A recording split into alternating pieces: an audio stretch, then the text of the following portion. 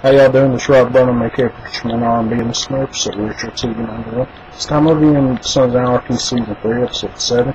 What happens on this week's episode is the club is trying to get everything ready for them to go to Belfast.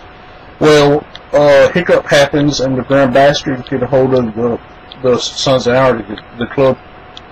Come to find out one of the Grand Bastards lieutenants or vice president, or I can't remember which one, but he got killed and he got murdered by the Calaveras. And the Sons of Anarchy and some of the Grand Bastards go to this meetup the mines are having with Calaveras. They're having this big picnic, cookout or whatever, and Jackson had talked to the president of the mines, and they tell them to go use the restroom, and they leave the president of Calaveras in there, and they put Clay puts a gun to his head, and the president of the mines put a gun to his head, saying, "You either tell us who killed a member of the Grand Bastards, or we kill you." And he tells who did it, and they shoot him, the person who did it, and take the president of the Calaveras' cut off, and cuts President Patch off and gives it to the vice president.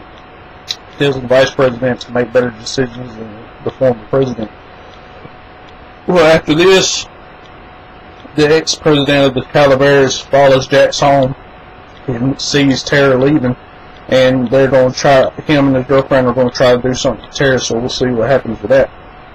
What else is happening is Gemma gets Tara to help her escape from the hospital, and she meets with Jax and them, and Jax doesn't know what's going on until he gets a phone call from Tara, and he didn't want to answer it because him and Tara kind of broke it off in this episode after what happened in last week's episode.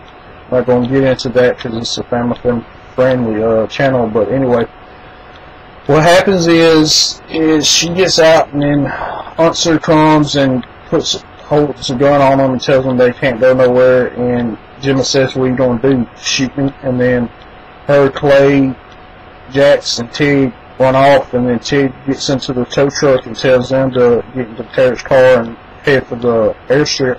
That way Tig can run the cops, make the cops chase after him. That way the others can get away. They get away and get on the airplane to Belfast, and they call the president to Belfast and tell him to not let Jimmy know that they're coming because it could be dangerous to them. After the president at Belfast gets off the phone with Clay, he's talking to Jimmy and telling him that the club is coming, and we'll see what happens with that. And what we find out is the Ashby woman from Belfast got with John Teller, had her daughter, so her daughter is Jax Teller's half-sister, so we'll see what happens with that. Other than that, that's all that really happened. My question for y'all is, now that the club is on their way to Ireland, what's going to happen? As always, Preachman R&B signing out. Y'all, this has been an episode of TV #1. See you next time.